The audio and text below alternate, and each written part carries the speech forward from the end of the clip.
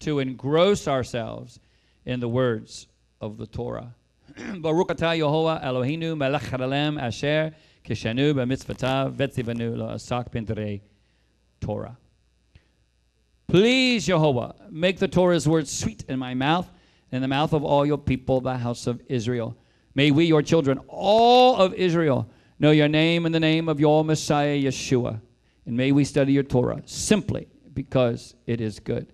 Blessed are you, Yehovah, who gave us the Torah of truth. Remain standing as we read from the Torah portion, which will be from Deuteronomy chapter 11, 13, then from the 1 Kings chapter 19, 11 through 13, and then finally from the Brit Kadashah, Romans 10, 17.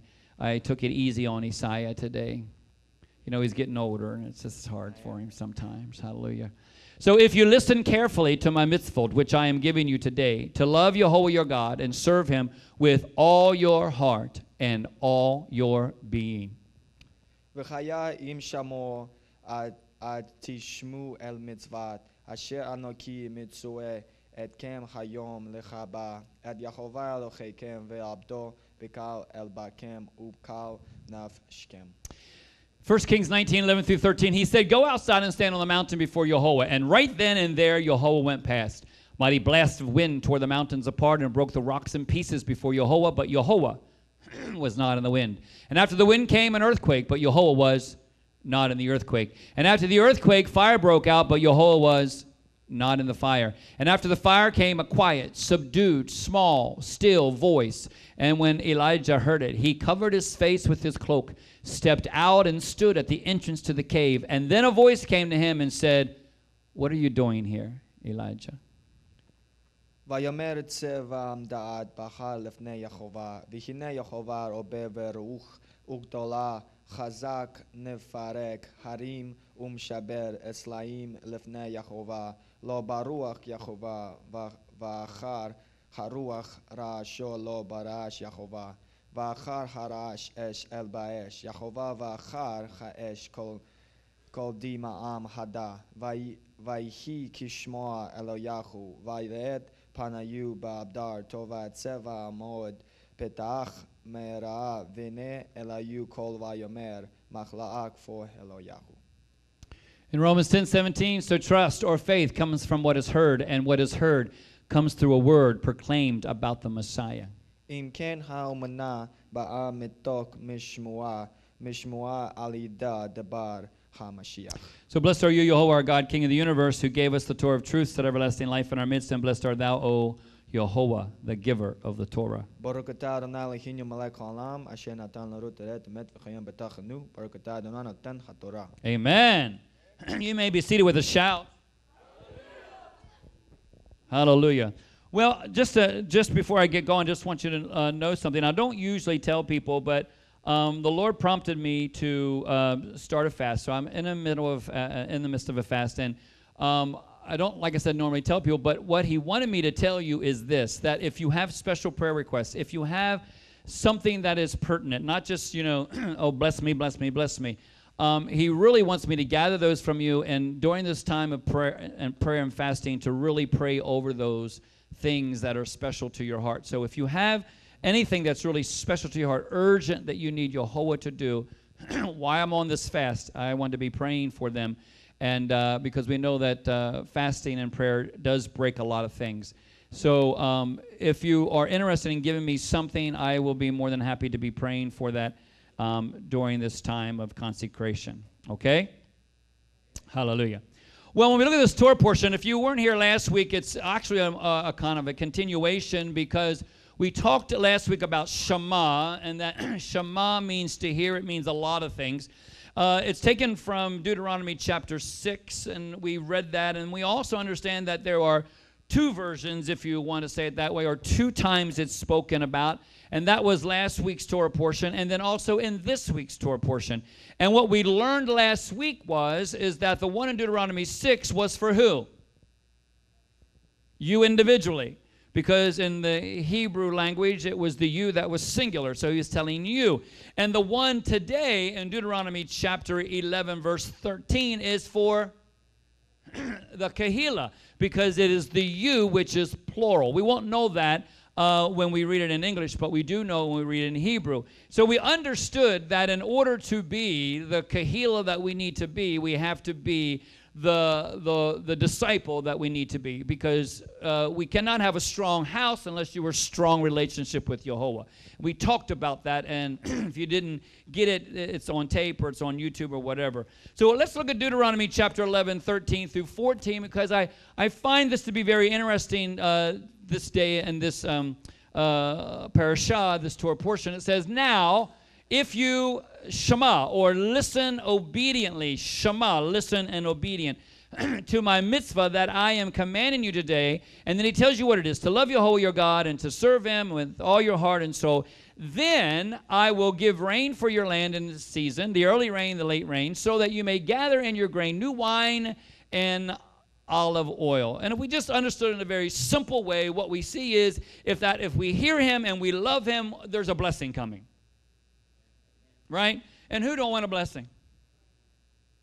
I mean, that's not being, secular. We all want a blessing. I want a blessing. I've come here today to be blessed by Yehovah. I've come to bless him, but I've also come to be blessed by him. By in my praise and worship as he inhabits the praises of his people, and also by the word of God as it goes forth, that it might change my life, right?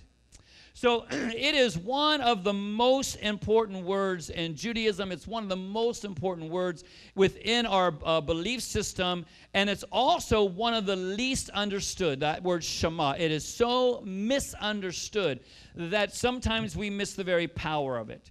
Shema is a key word in the book of Devarim or the book of Deuteronomy. It's a key word, which means that it appears no less than 92 times. Which is more than in any other book of the Torah. Okay? And we find in Deuteronomy chapter 6:4, and now we find it here in Deuteronomy chapter 11:13, Shema Israel, Adonai Eloheinu, Adonai Echad, and it shall come to pass if you surely listen to my commandments, which I am commanding you today, to love Yehovah your God, to serve him, and with all your heart and your soul and all your resources, something very spectacular is going to happen in your life. For he's come to give us what? Life, and to give it to us more abundantly. So when we look at the word Shema, it is fundamentally untranslatable in English. Okay? Because it means so many things, and it's up there right now. What does it mean? It means, say it with me, it means to what? To hear. It means to listen. It means to pay attention. It means to understand. It means to internalize. It means to respond. It means to obey. So basically, it's untranslatable in English. It's eeny, meeny, miny, mo, whichever one you decide to translate. And because it's untranslatable, time and time again, we find that in the last month of the life of Moses, he continued to tell the people, Shema, Shema, Shema, Shema, Shema. Listen, pay attention. Listen, pay attention. Hear what I'm saying. Hear what Yehovah is saying. Listen to what he wants from us. And if you've ever been in a house, a kahila, or even in this house, you will hear that God a lot of times tells us to what? Listen, pay attention. What I'm about to say is important. Listen to what he wants, what I want from you. Pay attention. So we would, if we would only really then listen, we'd be ahead of the game. But we are hard-headed and deaf a lot of times. Correct? See, biblical Judaism, when I say biblical Judaism, you all understand what I mean, right? The Word of God and how it was first created, because there is rabbinical Judaism, which takes on a different animal. So I always like to refer to biblical Judaism, which is just the Torah, the Word of God, the Haftorah, and the whole gospel.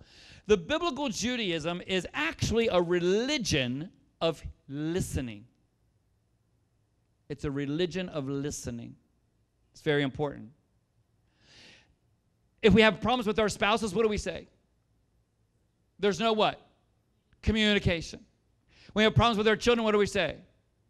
There's no communication. They're not listening to me. You're not hearing. Why don't you hear me? Why don't you be obedient? Hear what I'm saying. Why don't you? Are you hard-headed? Right? When we have problems in the house, what's it from? Communication. It's communication, all right? So here's biblical Judaism, which is a religion of listening. Listen, this sermon today can change your life if you want it to, okay? In general, when you encounter a word in any language that is untranslatable into its own language, like we had with Shema, you are actually close to the very beating pulse of that culture. Because in order to understand that word, you have to now be prepared to move out of your comfort zone and enter in another mindset that is significantly different from yours. We all can agree that's how it's been with us. When we've changed from not being Torah observant to being Torah observant, that it is a hard way to understand because we're trying to understand a Hebrew thought pattern that is not ours. You cannot understand a Hebrew thought pattern in English. You have to remove yourself from the comfort zone, and you have to start thinking differently, right? When I go to Africa, I have to think differently. All the idioms, all the things that I say here, I can't say there because they don't understand it. Wow, yesterday I was stabbed in the back. They would think, are you okay? Because they don't use the idioms like I'm stabbed in the back. You know what I'm saying? So I have to be careful because in order to understand them and be able to relate to them, I have to go to their culture. And I end up having to speak sometimes in a broken English, which is why sometimes when I come back, I'm speaking, in a broken English. I have to kind of go back and forth. So to understand this untranslatable word, we have to get out of our comfort zone. To understand this word of God in a lot of areas, we have to get out of our comfort zone because we can't get it unless we do. And we don't like to get out of our comfort zone because we like our comfort zone. So the two foundations on which Western culture, you and I, was built on ancient Greece and ancient Israel. Okay? That's the two cultures. Well, these are two distinct, different cultures. And when we understand it, then we're going to understand a little bit better about ourselves. Greek is a very visual culture. It has to do with the eye, with seeing. And we see that because they produce great art and great sculptures, and they have great theatrical performances, and the Olympics came from them. And so when we understand that everything about a Greek culture is about seeing. And in fact, Plato's thought of knowledge as a kind of a depth or deep vision, he sees beneath the surface to the true form of things, which means if you can see it, then you can understand it. This idea that knowing is seeing actually remains the very dominant metaphor in our own life today. You don't realize it, but you use it. You speak of, wow, what great insight. Wow, I wish I had some foresight. I wish I had some hindsight. Right? We say, well, I'm going to offer you an observation. Let me just adopt a perspective. Let me give you an illustration. Let me let me illuminate this situation to you.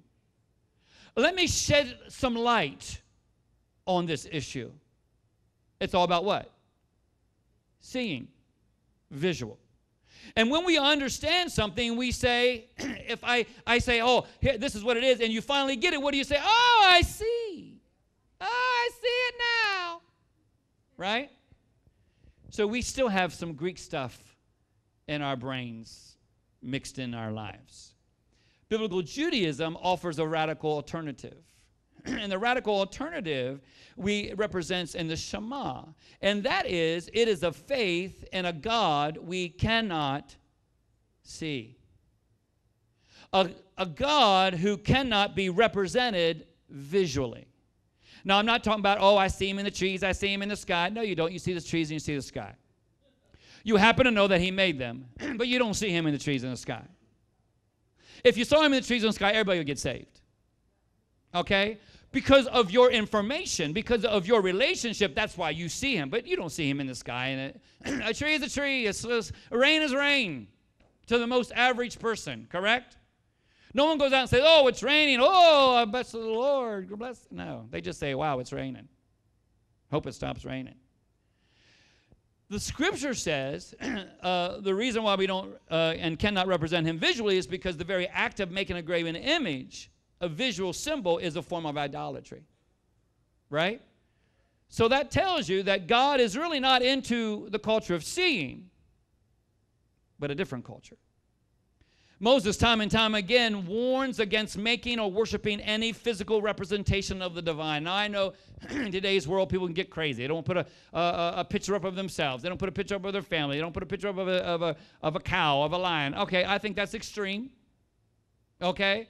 I think it means that you're creating this image and that you're worshiping that, and you have to pray with it, and so on and so forth. I think that's the way that goes. But it's a theme that runs throughout the Bible. Moses reminded the people that when the Israelites had a direct encounter with Jehovah, let's look at it. In Deuteronomy 4:10 through 15, it says, the day that you stood before Jehovah your God in Horeb, Jehovah did what? Said to me, gather the people to me, and I will make them, say it, hear my words, so that they learn to fear me in all the days that they live on the earth, and so that they teach their children. Now, if I could stop here for a moment, wouldn't fear come greater if he would visualize and show you himself? But he's not a visual person. Now, yes, you have seen him and you have seen some displays, but I'm talking about in the overall, he's not. You came near and stood at the bottom of the mountain while the mountain was blazing with fire up to the heart of the heavens, darkness, cloud, and fog. We know that when he's around, those things can happen, right? Jehovah then what? Spoke to you from the midst of the fire, the sound of words you heard, but a form you did not see, only a voice. He declared to you his covenant, which he commanded you to do, the 10 words, and he wrote them on 2 tablets of stone. And Jehovah commanded me at that time to teach you the statutes and ordinances, so that you might do them in the land you are crossing over to possess. So be very watchful over your souls, since you saw, say it with me, no form on the day that Jehovah spoke to you in Horeb out of the midst of the fire. Because your relationship on Jehovah is not based on what you see, but on what you hear. You can see sometimes we get messed up, because we have to see it to believe it. We have to see movement in order to know he's in it. But he's not one who has to share with you his presence in a visual way, which throws us, right? Moses mentions seeing. He is really talking about listening, because Jehovah communicates in sounds, not sights. He speaks, he commands, he calls, which is why he tells us then to what? Shema. Because if his presence is revealed in voice, then the greatest asset he has given to you is your hearing. Hello? Listen, you've come today, hopefully, with an ear to hear. If you've come just for visual confirmation, you will miss him. You might see fire. You might hear earthquake. You might see some things, but he's not speaking through those. He speaks through his voice. We understand that he speaks, therefore we what? Listen. When he commands, we try to obey. We said it in Romans. Faith cometh by hearing, and hearing by the word of God. You can come in here and you can see the movement of God. You can see a cloud of glory. You can see a dove take off. You can see running. You can see shouting. You can see praise. You can see hands lifted. You can see a manifestation of a praise or of a revival breaking out. But that is not where God's voice is. God has a voice. Those things you see will not change you. It will raise an eyebrow. It might get you to think about it. But unless you hear him, you will be unchanged by what you see. An example we find actually in next week's Torah portion, Deuteronomy chapter 11, verses 26 through 28. So we're giving you a peek into next week. It says, Ra'ah, or see, I am setting before you today a blessing and a curse. The blessing, and what's the blessing? If you're what? What's the blessing? If you listen. If you listen to the mitzvah of Yehovah your God that I am commanding you today, but the curse, if you do not what? Listen to the mitzvah of Yehovah your God, but turn from the way I'm commanding you today to go after other gods you have not known. It's all about hearing. It's all about hearing, not seeing. I'll believe it. I'll believe that Yeshua is alive when I see his hands pierced. Oh, Thomas, you're a doubter. Now, Yehovah did show up and say, here are my hands, but in reality, what he said, where's your faith? Where's your faith? Because if you're going to go from sight to sight to sight to sight, you're going to lose it somewhere along the line, because I'm not always going to show up and show you my hands. Right? Because you have to learn to what? Hear. Again, I've said it, even in today's English, virtually all of our words for understanding or intellect are governed by the metaphor of sight. I've named a few: insight, foresight, hindsight. We have a vision. We have imagination. We have perceptiveness. We have making an observation. It appears that. And from the legacy, we get those things from the legacy of those ancient philosophers in Greece. They're leftovers. It's one of the leftovers you need to throw out. Biblical Judaism is a culture of the ear more than the eye. Pastor, you don't understand what I saw. Yeah, you're seeing is wrong. Right? Which is probably why he said there has to be 2 or 3 witnesses, because your eyes deceive you. So you need more than your 2. You need about 6 eyes before you make anything. How many's ever saw something and thought you saw something and then later realized you didn't see something? Right? Oh, Pastor Jeff, I passed you and waved at you. You didn't wave at me. When? Yesterday. Where was that? At Walmart. I was in Harrisonburg. It's really hard for me to wave at you from Harrisonburg. Oh, I swore it was you, because your eyes can be deceived.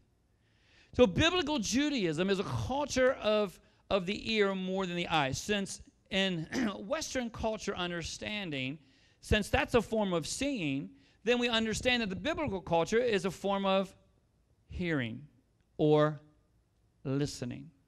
So as you sit here and you're being engrafted into Israel, which means you should be doing away with more of your ancient Greek and get into more of your ancient Israeli, if you want to say it that way, or Hebraic thought, you have to start seeing things, hearing things. So, Pastor, that's nice, but who really frankly cares? And what does it really matter? It does matter. And it's very important, because there is a huge difference, and I want you to understand the huge difference. The Greeks, the ideal form of knowledge involves detachment. They go to a museum and they do what? They see the art and then they what? They leave. They're not part of the art, right? They enjoy the art, they understand it maybe, but then they go away. They're not part of the art. You can go to the Olympics and you're not a part of it. You can see sports games and you enjoy it, but you're not what? You're part of it. You're very detached, okay? I know we can get a little crazy, but basically the ideal form of knowledge to them involves detachment. There is the one who sees, which is the subject, and there is the one that which is seen, and that is the object, and they belong to 2 different realms. To make it very simple, when you are under the Greek influence of sight, you can become a spectator, not a participant. So what do you do when you come to church if you have Greek thought? You're looking for a movement. You're looking for something. If you don't see it, then you're not engaged in it. You are very detached. See, a lot of times when I'm preaching, I say, read this for me, and you're not reading it. And one of the reasons why you don't read it is because, and I'm not dogging you, is that you are still in a detached moment.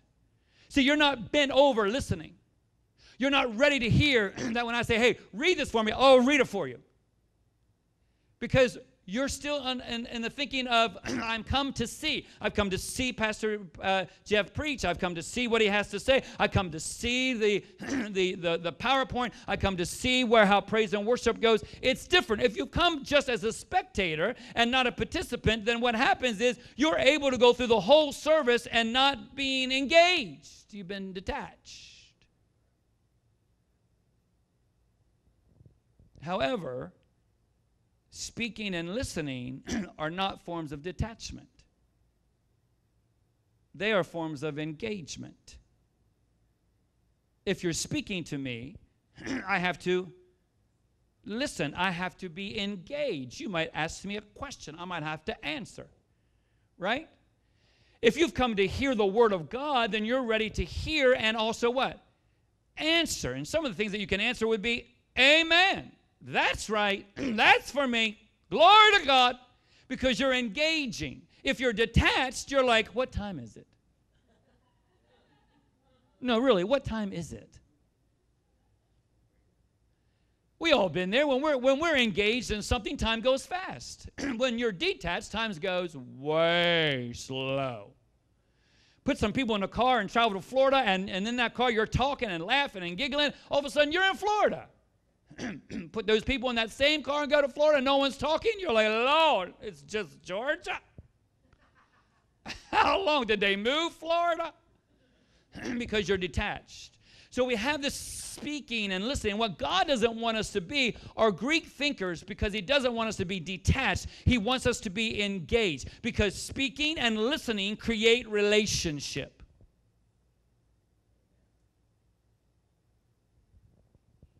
Again, number one problem of a marriage is what?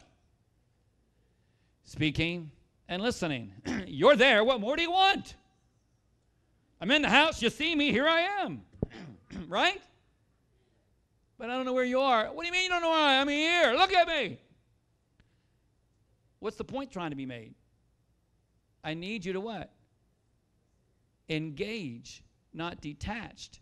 You can be in a marriage and detached. You can have children and be detached. You can be part of a community and be detached. You can say you love God and be detached, because you're coming to the form of godliness, and you're coming and you're doing your work. You're coming, oh, I go here, I go there, look at our house, look at our church, look what we do this, we do this. It's all about seeing. But God is not a God of seeing.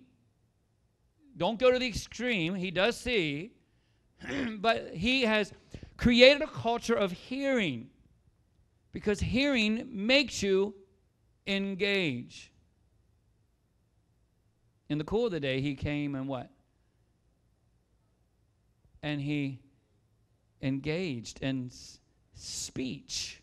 Therefore, they heard and they engaged in speech. It wasn't like, here's God, and we stand in awe. And he moves through, and we say, we saw God. I hope that you don't come here and then have a great move of God and say, wow, we saw God, because that means you are detached. Anyone can see something. But what did you hear? When you leave today, what have you heard? See, the Hebrew word for knowledge, da'at, involves and implies involvement, closeness, intimacy. You say, I have great knowledge, then that means you have intimacy, closeness, and involvement. We see the example, in Genesis chapter 4, verse 1. You all have that? You all need it again? You need to go back? Go back for a minute. In Genesis chapter 4, verse 1, while you're writing that, it says, and Adam knew Hava. And then, comma, and then it says, and then she conceived. So the natural thing for us is that they knew each other by having a physical seeing and forming and coming together and having relations, and therefore they had a child. Right? It's all about visual. But actually, Adam knew Eve. If you understand it in this da'at, it means that in knowing, in the Hebrew sense, means knowing them in communication, in intimacy, in involvement and engagement, not in detachment. So the knowing is a Hebrew sense, not a Greek sense. In today's world, people can just sleep around. That's what it is. No what? No attachment, no engagement, no speaking and listening. Just a matter of, that's what it is. Move right along. I saw you, you saw me. Thank you very much. Detachment. And in fact, if you live that kind of a life, you have to kind of be detached, because in reality, there should be an involvement, an intimacy. There should be a closeness. And so Adam and Eve, and Adam knew Eve, it wasn't just about a scene, a physical thing. It was about having this communication, that they saw each other in intimacy. They saw each other in speaking and listening. They heard each other. They listened to each other. We can enter into a relationship with Yehovah even though he is infinite and we are finite, because we are linked by words. You cannot have a relationship with him if he showed himself, because in his presence you would what? You would explode. Correct? Because he is God and we are tiny little men, tiny little women. So how does he make sure that we have a relationship? Words. If you listen to me as I speak to you, then you obey me to what I said to you. Wow, your life will have a revelation of who I am in your life, because I will cause the rain to come and the fruit to produce and the harvest to be there. And you will know, because of that relationship, hearing, listening, speaking, listening, that I'm having a relationship with you. In Revelation, Yehovah speaks to us in prayer, and then we also speak back to Yehovah. What's the first thing the enemy wants to take away from you?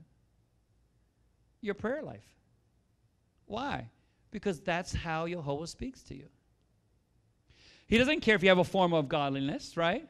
Coming and doing, seeing and doing, because even the enemy knows that has nothing to do with a relationship with Yehovah.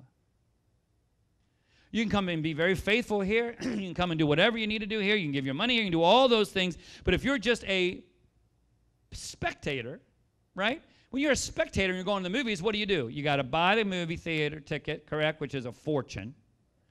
And if you're with my wife, you have to buy the popcorn and the diet drink.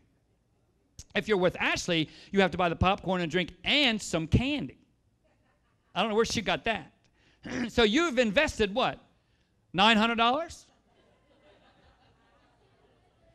It depends on how many, That's why you sneak off without your children. Oh, we're just going to go. You decide we're going to go do the field. We're going to go pick weeds. We'll be back. Because it's costly. Correct? When you go to a restaurant, you just pay for what is brought. You don't want to chit-chat a lot of times. How's your day? What do you mean, how's my day? I just want my order. There's no listening and hearing going on. Just bring me my order, right? And, of course, you are careful because you don't want anything in your food, so you have to be nice. So if you want to understand any relationship between a husband and wife, don't look how they act. If you want to understand what that relationship is between someone and their child, don't view them. If you want to see how an employer or employee respond and interact, don't pay attention to what you see. Pay attention to how they speak and listen to one another. Pay attention. Oh, they can hold a hand, they can hug, they can do all those things, but listen to how they engage in communication. That's the difference. Come on. Ignore everything else. Now, doesn't mean all young people get your eyes on all the husbands and wives here, because now they know enough to speak nice while they're being heard. Hey, lover, Bubby. Hey, come here, Bubbles. Come here, precious pumpkin. Come here. It's more than that. It's how you engage. It's that communication that you have, right? We learned this truth from the story in the book of Samuel. Remember the book of Samuel in 1 Samuel chapter 9, verse 2? Saul, let's look really quick. Saul, it says he had a son named Shaul or Saul, who was young, good looking, right? All you old people, you've been there before, right? You were young, good looking. Among the people of Israel, there was no one better looking than he. Let me tell you, if you're going to put something in the Bible about you, that's a nice thing to say. Of all the things, what do we understand about Saul? He was good looking. And he stood what? Head and shoulders taller than anyone else in Israel, just like Antonio back there. Strong, good looking, and tall. Right? Lean.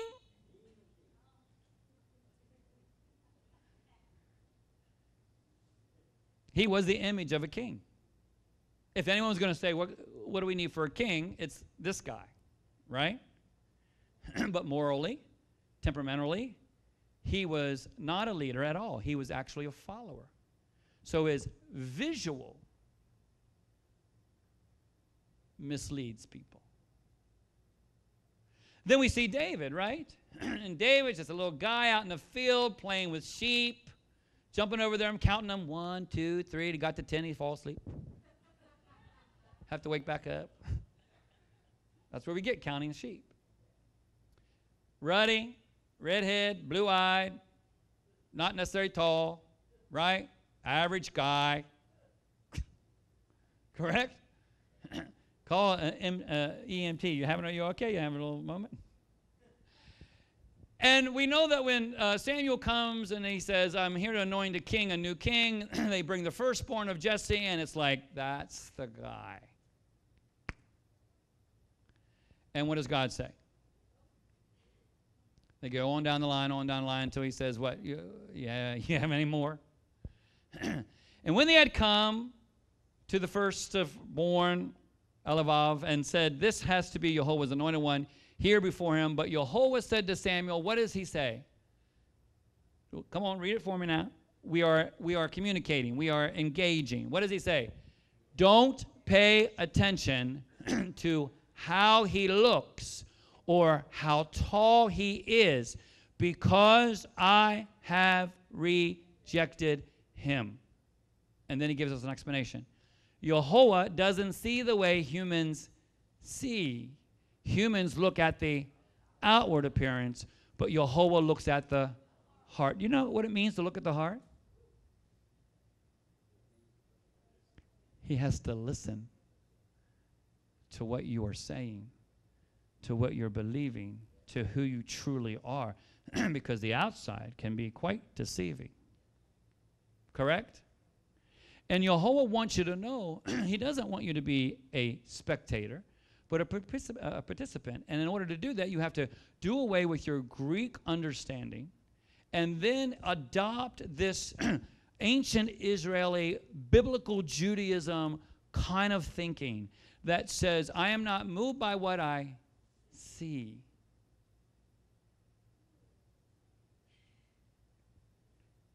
We have a long way because we are very moved by what we see. We even look in the mirror to ourselves and say, you're nothing, you're worth nothing, look at this. And because we're moved by what we see. And he's not moved by what we see. When Moses is telling us throughout Deuteronomy, he is telling us that Jehovah does not seek blind obedience. I know that sounds strange, but he does not seek blind obedience. The fact that there are no Hebrew word for obedience in biblical understanding in biblical Hebrew. Did you all know that? There is no word for obedience in biblical Hebrew. That actually, here is a religion that has 613 commandments, but no word for obedience. And what they had to do was modern Hebrew had to borrow a verb from Aramaic in order to have an understanding of obedience. Lazayet. And they had to borrow it because there is no word for obedience. He doesn't want blind obedience. If he wanted blind obedience, he would never would have created you, because he has angels who are what? Blindly obedient. He would have created you as a robot if he just wants blind obedience. Correct? But what's he want from us? Us to listen. Not just with our ears, but with the very deepest resources of our minds. He simply doesn't seek obedience. He wants people, like Sister Gail said, with a will of their own that will choose to love them. Which is why he places before you blessing and cursing. And the difference will be how you what? Hear. How you hear. And if you hear him and choose life, Torah, you will have blessings. And if you choose not to hear him, you will choose cursing and death. Yehovah, in making us in his image, right, was creating something that we would call otherness. And the bridge between self and other is conversation. Speaking, listening. Speaking, listening. You know, when we speak, we tell others who and what we are, which is sometimes you got to be careful what you say. But nonetheless, I don't know who you are by the way you walk. All I know is how you walk. I don't know who you are by what I see and how you dress. All I know is how you dress. You know I'm more than this outfit. As cute as this outfit is, I am more than this outfit. Right? And the only way you'll know who I am and what I'm made of is to be able to what? To listen, to speak back and forth. When we listen, we allow others to tell us who they are. One of our biggest problems in the world today and in the house and the kahila and in our own lives is that a lot of times we speak and we fail to listen. And what we have to understand in biblical Judaism, it's about hearing and doing and listening and speaking and listening and speaking and listening. And how many has ever had a conversation with someone who will not listen to what you're saying and will only speak over you, trying to get you to understand what they're saying? And if we could just settle down and be quiet and take a turn, you might be surprised what each other is saying, because you both might just agree more than disagree. But I'm not interested in hearing what you got to say. Just let me tell you what I need to tell you. I ain't got time for what you got, all your mess. Just listen to what I got to tell you and move right along. I am the head of this this relationship. You just do what I tell you to do, and everything will be all right. Really? If we can't listen to other people, and I'm going to say this, and you need to get this. If we can't listen to other people, then we certainly can't listen to Yehovah.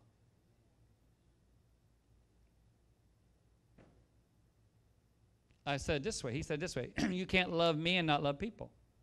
Right? So that means the speaking and listening is not you alone in your little cave while he's speaking and you're listening. It has to do with being here in a community again. Right? Engaged in a community where you are hearing and listening and hearing and listening and speaking and listening, not only to him, but to each other. You know, you'll learn a lot by listening to people. You might learn some of their failures. You might learn why they are the way they are. You might learn a hurt that they're going through, what they're feeling, and it might bring empathy or sympathy coming out of you. But if you never listen, if you never speak, you never listen, then you only have that image.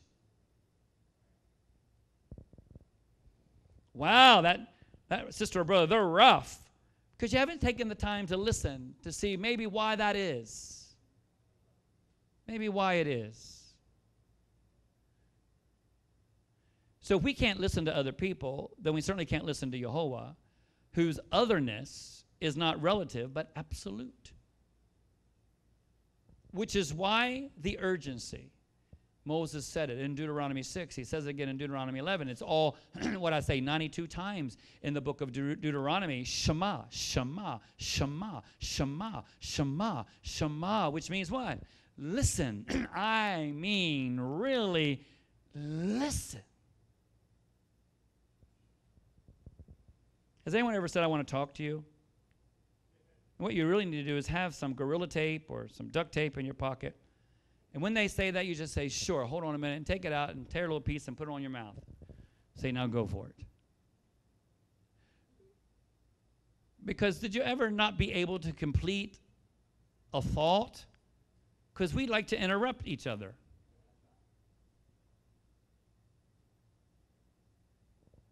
Because we're not used to what? Listening. I saw how you came to me. I see what you're going through. I see it in your eyes. I see your attitude.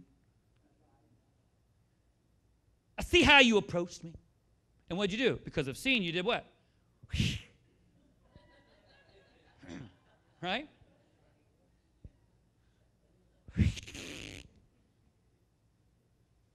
Men, let's face it. What is the one thing we hate to hear from our wives? Oh, we need to talk. Why?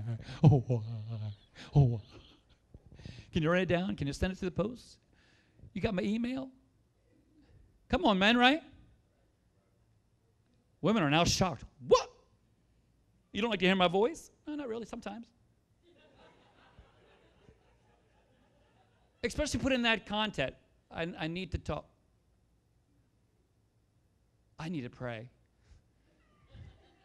I hear the Lord's calling. Because what's the one thing hard for us to do? Listen. Come on, man. Ladies, I don't know why you're shocked, because that's just the way it is. When you when you come together as women, that's the way. My husband won't listen to me. Or my husband keeps on talking. Because you don't get it, right? This is something we both have to work on. It's not something you just throw. Listen, you don't say, we're not doing it good in Kahila, so we got to get rid of the Kahila. You work on it. That doesn't mean you lock the door and say, you will, pastor has spoken about listening. You will listen. Because you're going to be in serious trouble. You have to work on slowly. Do you know what I'm saying? Even if it's small things. Instead of saying, I need to talk to you, you say, I need to talk to you about the dog. Oh, what about the dog? Anyway, the way you treat the dog is the way you treat me. No, see, that's the back door. You can't do that. Shema, Shema, Shema. Really listen. We're not good at it. We're not good at it. Which is why we pack our bags and leave, because we don't want to listen. No one's listening to us, and we think we're not validated because you're not listening to us. And it's a work in progress. We just have to work on it. It's not a I'm out of here situation. Long time ago, we had someone that said, oh, I want to join, when we had a little tiny choir worship team, I want to join it. Pastor Kenny said, oh, okay, I'll get with you. And because he didn't get with them right away, he packed his bag and his family and left. Well, I didn't know I was supposed to drop everything. You understand what I'm saying? Because, oh, I want to be here. When I speak, I want everyone here. It's conversation, and you have to learn to listen and speak and relax. For us, it's like going off a cliff all the time. We have to hurry up and get it done, be through with it. Listening lies at the very heart of relationship. Now, this is not to make you upset. You go home and you say, I know he's speaking to you. You never talk to me. Well, no, if you say something worth listening to, I would hear you. It's not that. Don't do that. I know church people. Come on. You'll be looking at lunch and waiting to say something, knowing you have to wait till you get home. You'll wait a little while, drop it in a little bucket. If you don't get the right response, well, you weren't listening. Listen to what? You know what I'm talking about.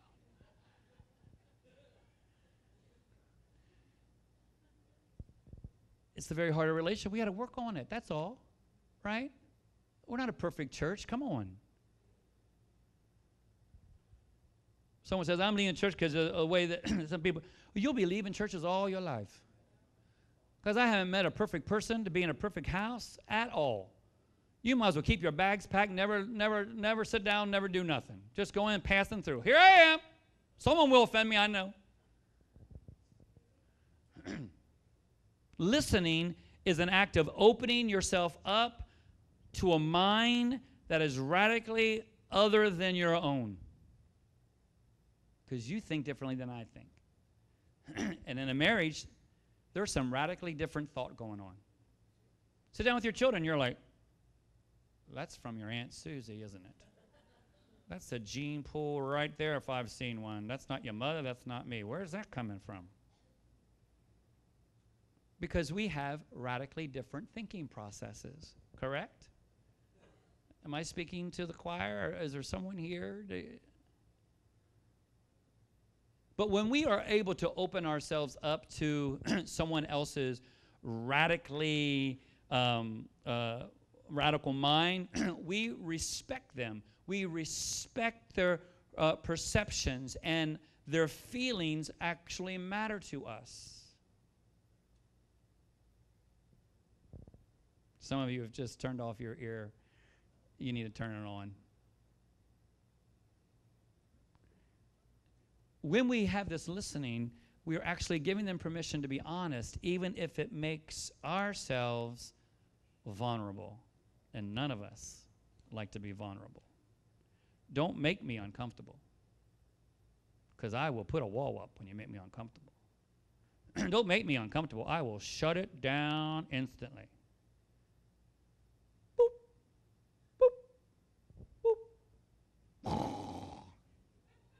Done. And you all been there. You know when it's done, right? As soon as you start feeling uncomfortable, it can be male or female. As soon as you start feeling uncomfortable, what do? I'm done. We'll have to talk about it later. Or you shut down, or you move to the other side. We don't like to feel uncomfortable. We don't like to be in a church that makes us feel uncomfortable. But if you hear the Word of God and we are where you are, we are uncomfortable from time to time. You can't be patted on the back all the time. That's communication, as he just woke up. Because it takes courage. It takes courage. It takes courage. I want to share with you what I feel. Well, you're hurting me. I am sorry that it's hurting you. And the reason why it's hurting you is because you're uncomfortable. And the reason why you're uncomfortable is you don't want to listen. Listening, I'll have it up here now, is the antidote to narcissism. And narcissism is the belief that we are the center of the universe. And I know we don't ever think that we are, but so many times we think we are. Right? Again, I want to be on a worship team. Can you speak to me? Yeah, I'll get with you. You should have ran. Should have ran and talked to me right away. I am the center of the universe. And since you did not run and talk to me right away, I'm out of here. Pastor, I need to talk to you. Okay. I didn't get back to you right away. That's it. That's narcissism. You're not the center of the world, right? People got things to do. I got things to do. I got to be someplace. I got to do some stuff. I have to study. I have to do some different things. Took the family on vacation to Pennsylvania. That means I had, and because Line of Judah 1 is different than Line of Judah 2, and now they're behind, I had to get 3 sermons and portions and Bible studies ready by Wednesday, which actually means by Tuesday. Because Wednesday is church, coming back from Harrisonburg, then having church, and Thursday we're out at 6 o'clock in the morning. So I had to make sure. I'm sorry if I didn't answer your text. You're not the center. No one sent me a text. I'm using it as an illustration that I know of. I'm just telling you, that's narcissism. I asked you to speak to me, and you didn't speak to me. I'm out of here. I'm done. I'm finished. I'm hurt. Why? Because you're narcissistic. You think everything centers around you. You need to learn to listen, and you need to learn to what? Speak and hear and have communication, have relationship. Listening does not mean agreeing, but it does mean caring. I don't have to agree with you, but I do care. Sometimes disagreement thinks we don't care. I can disagree with you and still care about you. I cannot agree with your lifestyle and still love you. Listening is the climate in which love and respect grow. Listening Maybe it's my fasting, but I can sense it's a real struggle here. Listening is a profoundly spiritual act that can be painful. It is comfortable not to have to listen, not to be challenged, not to be moved out of our comfort zone. Leave me alone. I just want to see you. I just want to love you. Just want to wave at you. But that's not relationship. That's a culture of seeing. That's a spectator. That's a detachment, not an engagement, not a relationship, not a community, not a family.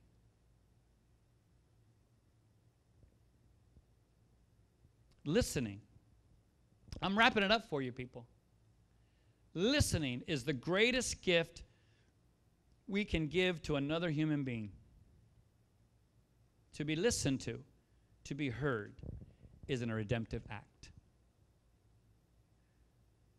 What did Yeshua do for you? He heard you, and he answered your call. It's a redemptive act. He heard you, and he came, and he raised you from the dead. He heard you, and he came and brought you out of a miry clay. He heard you in your distress and come to comfort you. It's a redemptive act. In biblical Judaism, our relationship with Yehovah is an ongoing tutorial in our relationships with other people. How we relate to him is how we relate to each other. You shut each other down, you shut him down. He'll never be able to talk to you the way that he wants to talk to you. You'll not listen to him if you can't listen to people. We think we can. We think that we're an anomaly, that we can do this differently than this, but you can't do this differently than this because this is his body. So what you do to this, you do to him. You ignore this, you ignore him. You don't listen to this, you don't listen to him. He's the head, but has a body. This is the body. That's the important part. If you say, I want to be where he is, then you have to be where the body is. Because the body is where the head is. You want God to hear your prayers while you speak to him. You want him to listen. Then we have to learn to listen to him and listen to one another. But a lot of times it's all about who? Me. Me and my life and what I'm going through and what I'm doing and what I feel. And this is what I feel and this is what. And it's called narcissism. I know we don't like to be labeled that, but come on. You know, if you die today, the sun still rises and sets. I know it's going to be a shock to you, but life will continue on. And we will mourn you, and you will mourn me, but I guarantee you in a year,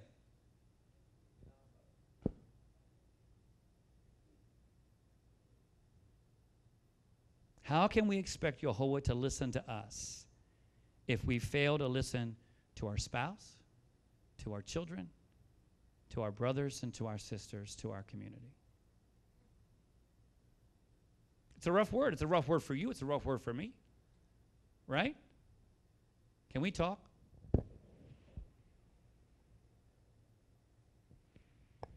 It doesn't have to be a spouse. Anyone. You come to me, can we talk? What?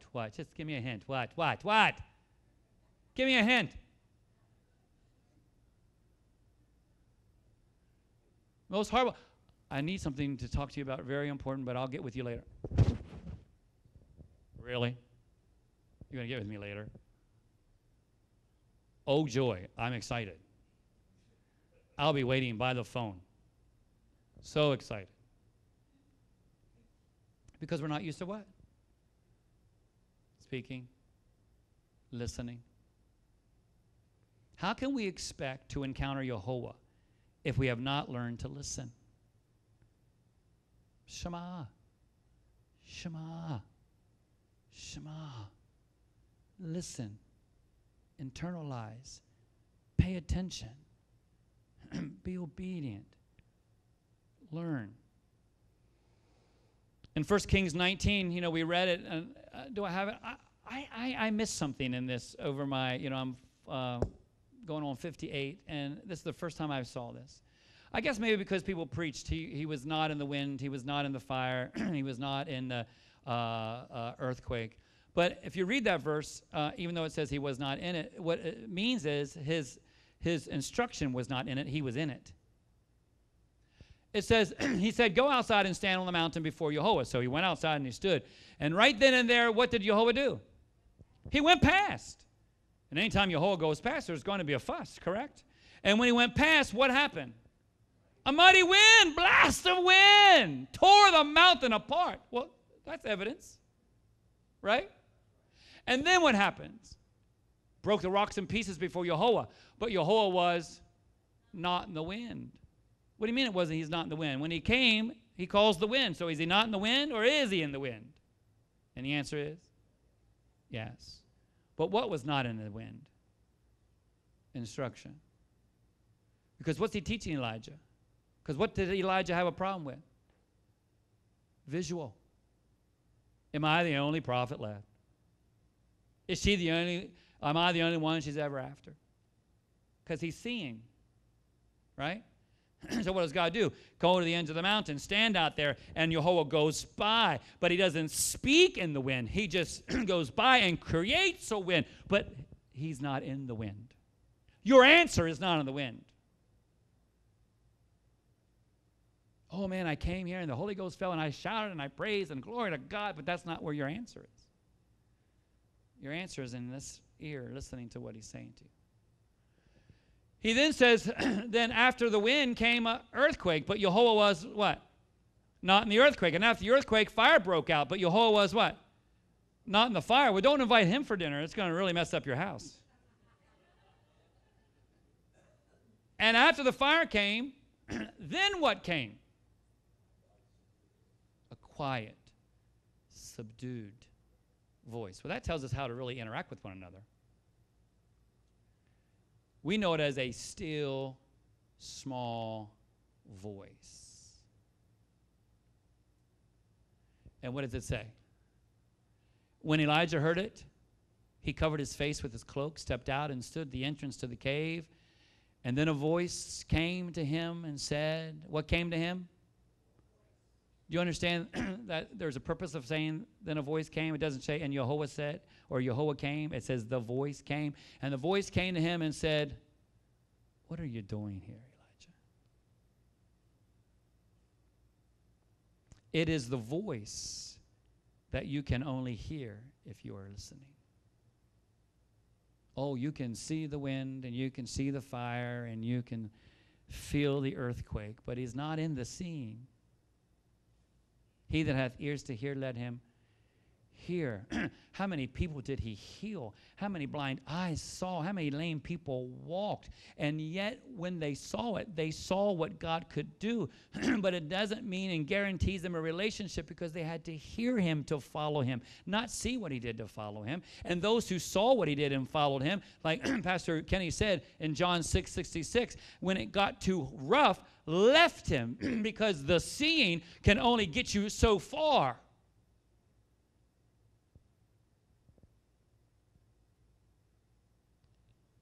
I heard his voice. Is the power of Yeshua's baptism in the dove or the voice? It's the voice. Is the power of the Torah and the ketubah given to them in the lightning and the thunder and the cloud and Shekinah, or is it in the voice? The words. What were they taking into the promised land? Not just the visual, but the words. Let me say this, closing, just a couple more.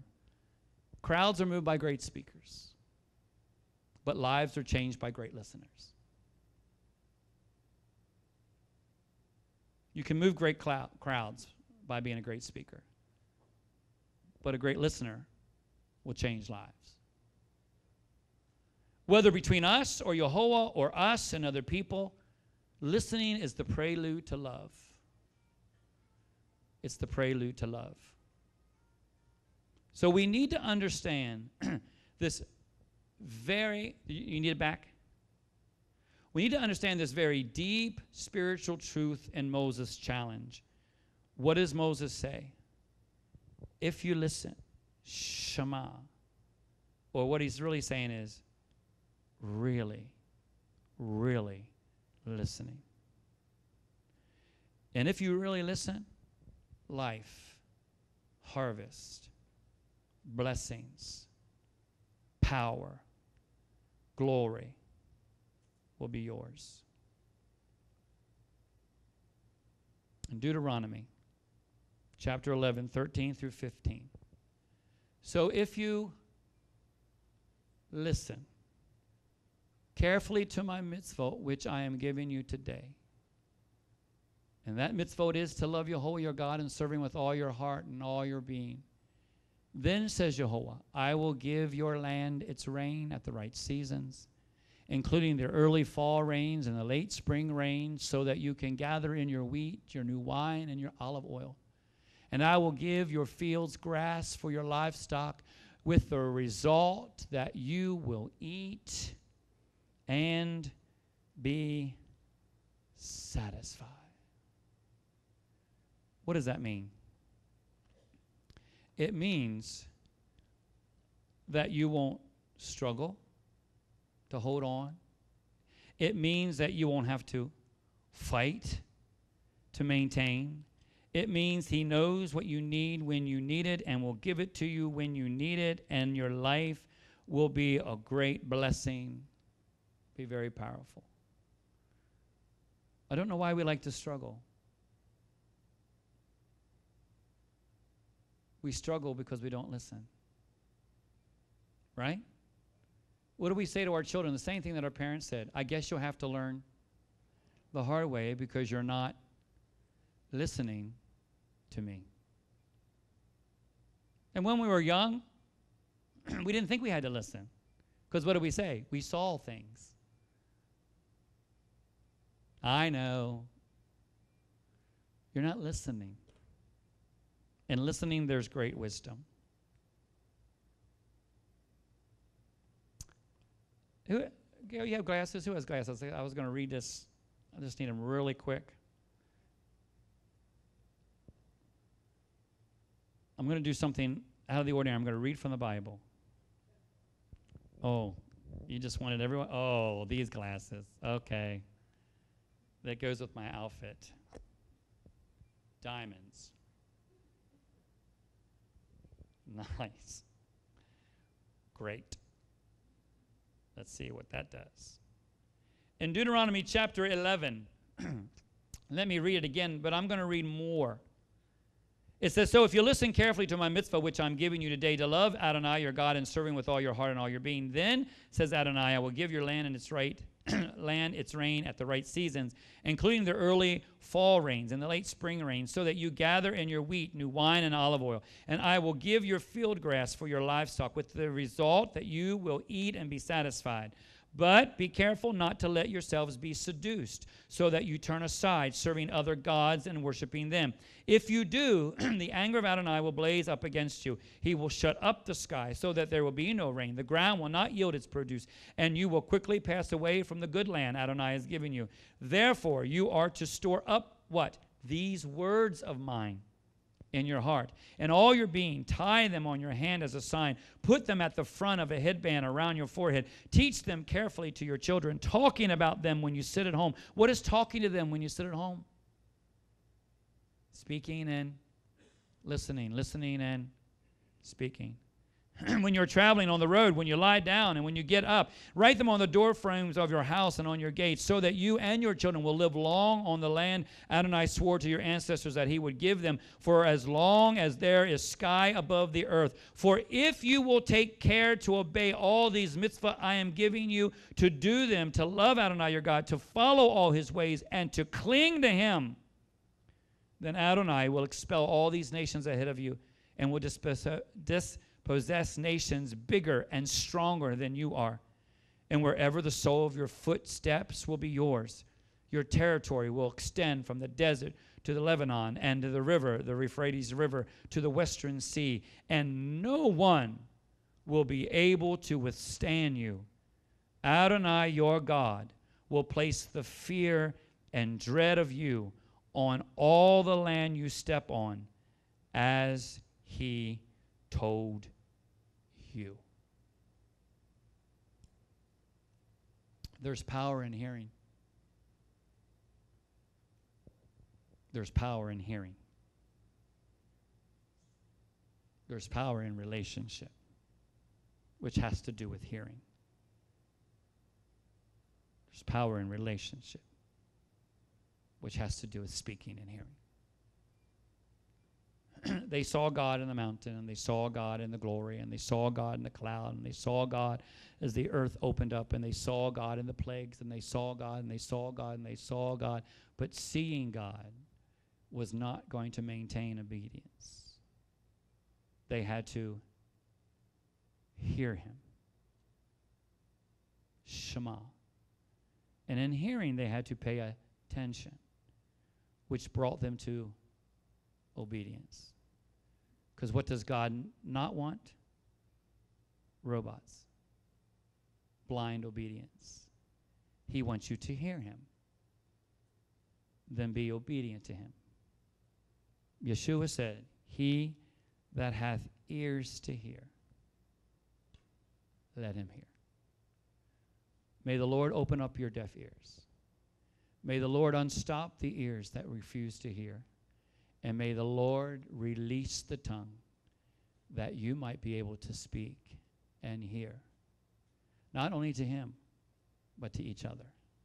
In our relationships as husbands and wives. As our relationships with our children and ourselves. And in this relationship that we have with one another. It's the power of an egg. The power of the fellowship is not that we eat. In case you missed it, the power of the fellowship is that you converse. Speak and be spoken to. Speak and hear so that you might know who each other are. And when you know it, then sometimes we're more tolerable, more loving, more kind, if we truly hear. If we truly open our ears. Amen? Let's stand before him. Before we call the children, I just want you to close your eyes for 1 second. And I want you to shut out everything else that's around you, and I want you very simply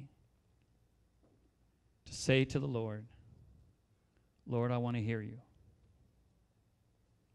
And I want you to open up your ears.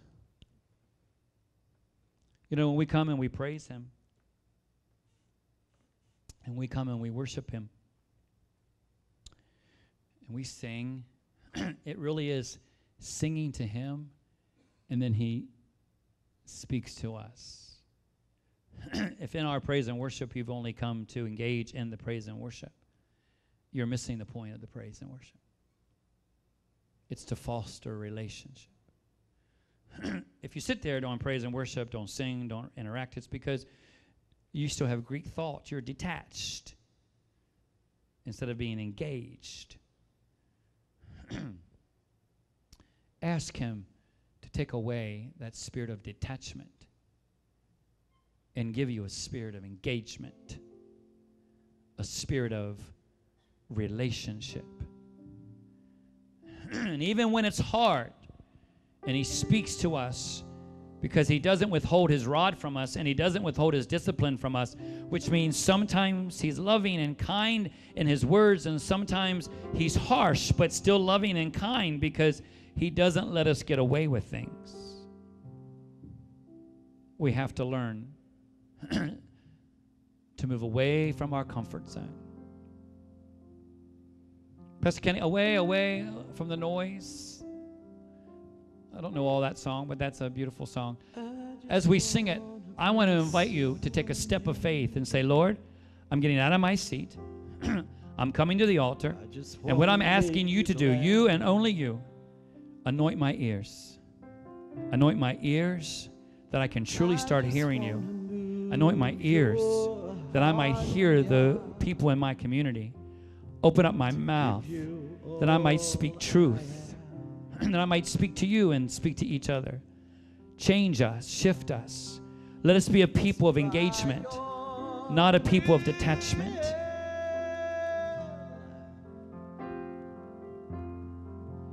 And for your pleasure I exist.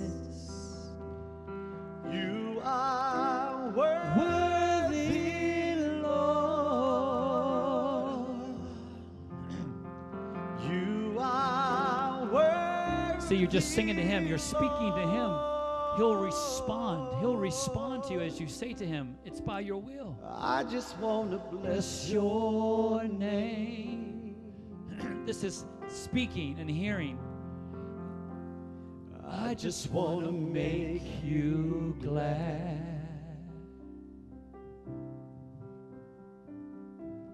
I just want to move your heart, Yah, to give you all I am.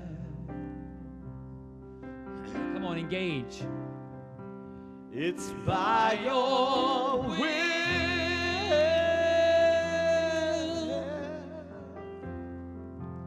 and for your pleasure I exist.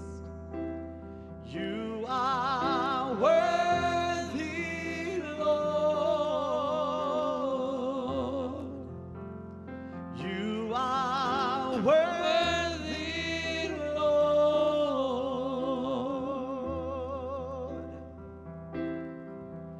Away,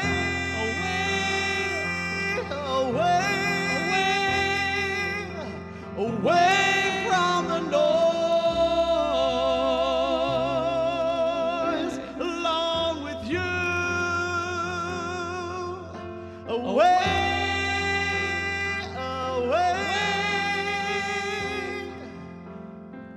to hear your voice and to meet with you. Oh, that's a powerful. Nothing else matters. Nothing else matters. No one desire is. My one desire is. Come on, engage. To worship you I live.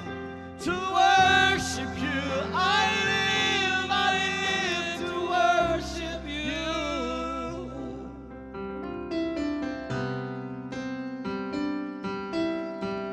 To worship you I live. To worship you I live to worship you. I just want to bless your name. I just want to make you glad. I just want to move your heart, Yah, to give you all I am.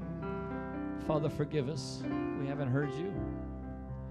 It's by your will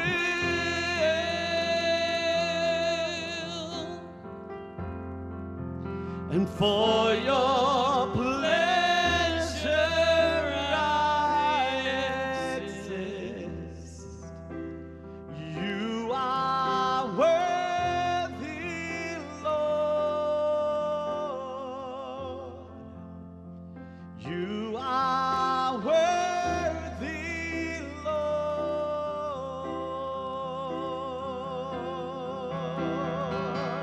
Away, away, away.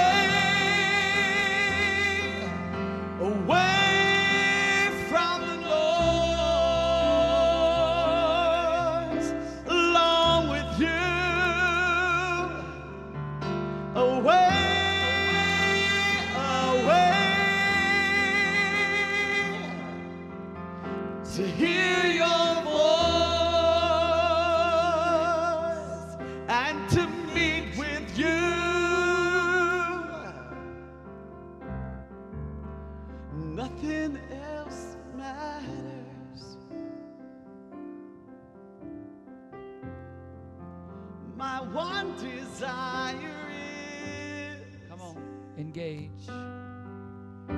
to worship you I live. To worship you I live. I live to worship you.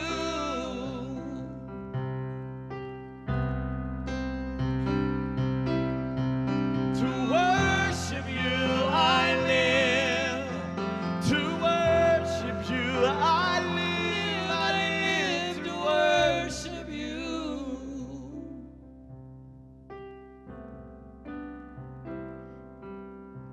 To worship you I live. To worship you I live. I live to worship you.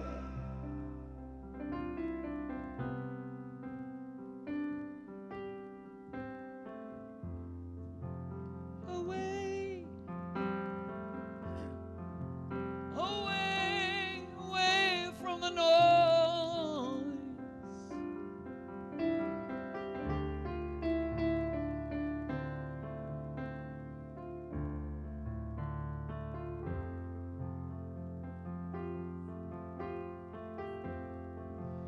It's by your will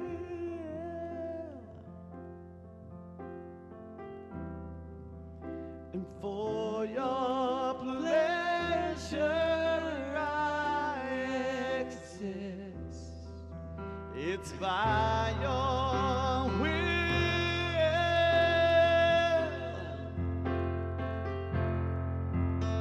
and for your pleasure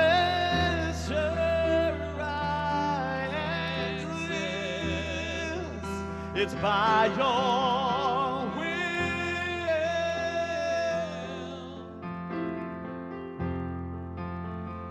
for your pleasure I exist, and you are worthy, Lord. You are worthy.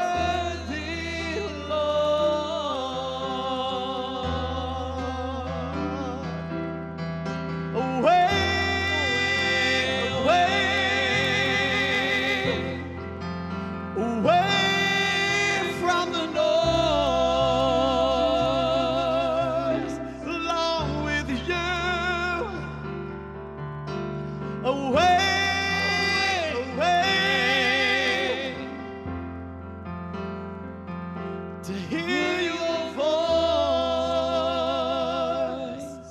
and to meet with you.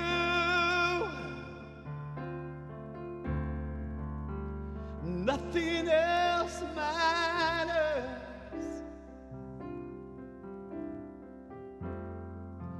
My one desire is, Come on, engage. to worship you I live. To worship you I live. I live to worship you.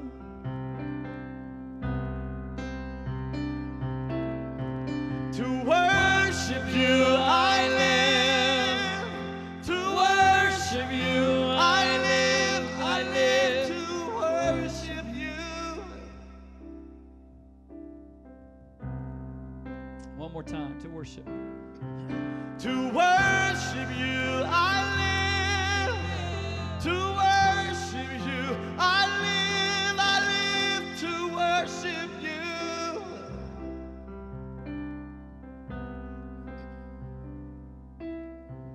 To worship you I live. To worship you I live. I live to worship you.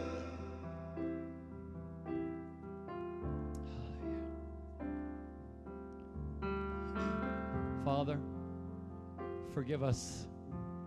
Forgive me for not hearing you in the way that you want me to hear you. Father, forgive me of my lack of hearing. Lack of hearing, Father, as you speak to me. I repent. I repent. Teshuvah, ask you to forgive me, Father. To my wife, Gail, forgive me for not hearing. Times that you've spoken I have not heard. I repent. To my children, forgive me. To the grandchildren, forgive me. To the body, to the brothers, to the sisters, to the community, forgive me. Father, let us move. Be greater, be better. To speak, to hear, to listen, to pay attention, to internalize. Bring us to a greater level, higher place in you. And for that, we'll give you praise. In Yeshua's name. Before the children come, just go around each other, ask them, forgive me for not hearing. Forgive me for not hearing you. Whether it's a spouse, whether it's a child, whether it's a brother or sister, you're not admitting to anything. You're just telling them, you know, you haven't heard, you haven't listened, you haven't engaged.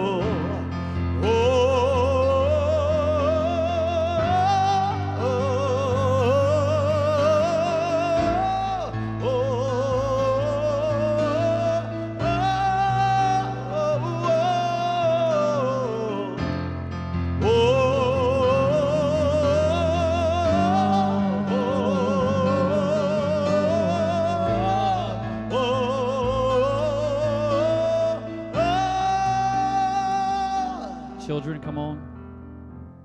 To worship you I live. To worship you I live. I live to worship you.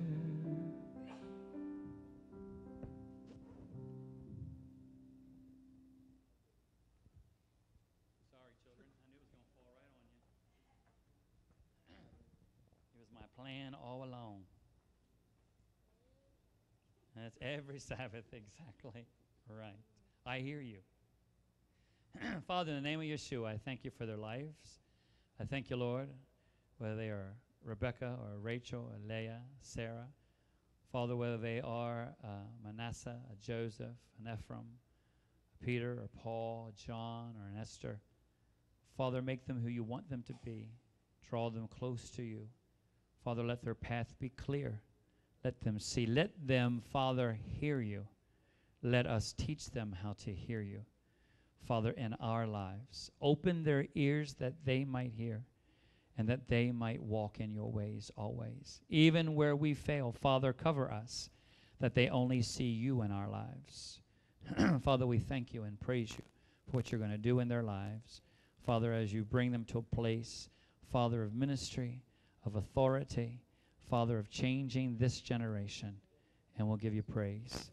Father, as you make them foundations, stones, living stones in this house, Father, we thank you for their lives. In Yeshua's name, amen.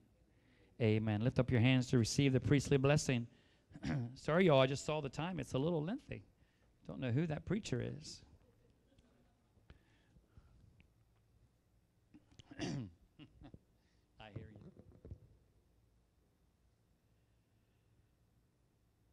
Yevarechecha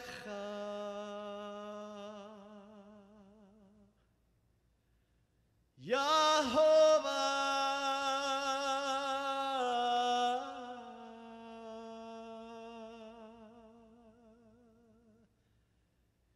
Ve'yishmerecha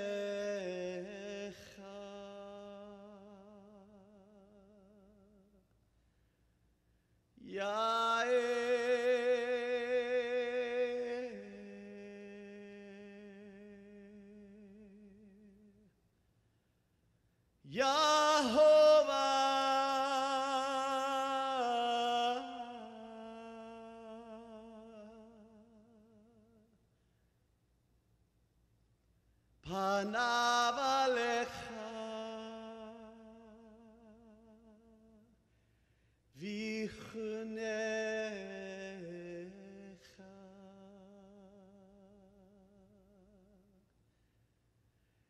Yisa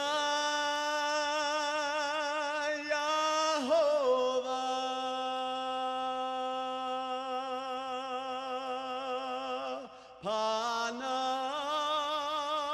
elecha Ve'yasem lecha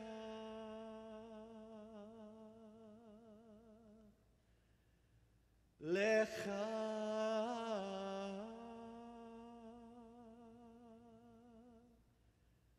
shalom.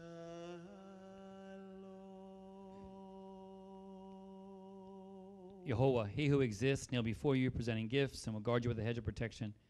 Yehovah, he who exists, will illuminate the wholeness of his being towards you, bringing order, and he will provide you with love, sustenance, and friendship. And Yehovah, he who exists, will lift up wholeness of being and look upon you. He will set in place all you need to be whole and complete. May Yehovah grant all the desires of our hearts, fulfill all our purposes and all our petitions. May Yehovah hear from heaven, quickly answer all our requests, save us in the day of adversity. And in the name of Yeshua the Messiah, defend us from our enemies, from poverty and from bondage. Shabbat shalom. Shabbat shalom, everyone. See you in the Oneg.